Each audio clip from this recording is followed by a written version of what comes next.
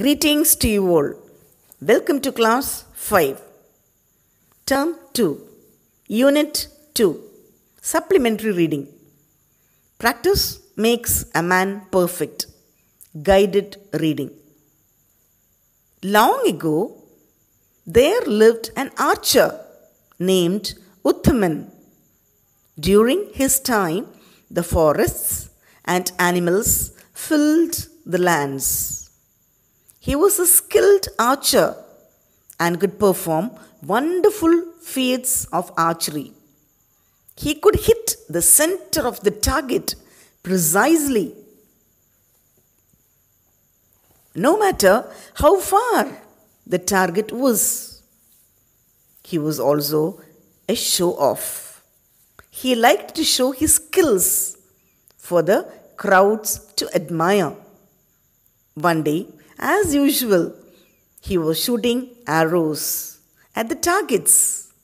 The admirers watched in awe. At that time, a man with a beard as white as snow, carrying oil gourds, joined the crowd and stood at the back. As Utthaman finished, the crowd clapped and cheered for him, except the oil seller. He neither clapped nor cheered. Suddenly, with a deep and loud tone, he said, "It is just a matter of practice." Utthaman got annoyed. The irritated Utthaman asked, "Are you an archer? Do you think anyone can do what I do?" The old man said calmly, "No, sir, I am not an archer. I don't doubt your skills. All I said was that everything was a matter of practice." Utthaman was red in anger. "What do you know to pass such thoughtless comments on others? Who are you?" "Sir, there is no reason to be angry. I am a simple oil seller. I am sure you must have guessed that by seeing my gourds. I fill these gourds with oil and sell them. Over the years, I have achieved some skill in filling the gourds. If you allow, I'll show it to you," said the old man. Utthaman, in a mocking tone, said, "Show us your skill." Everyone was curious. They wanted to see what would happen next. The crowd inched closer to get a clear view of the oil seller.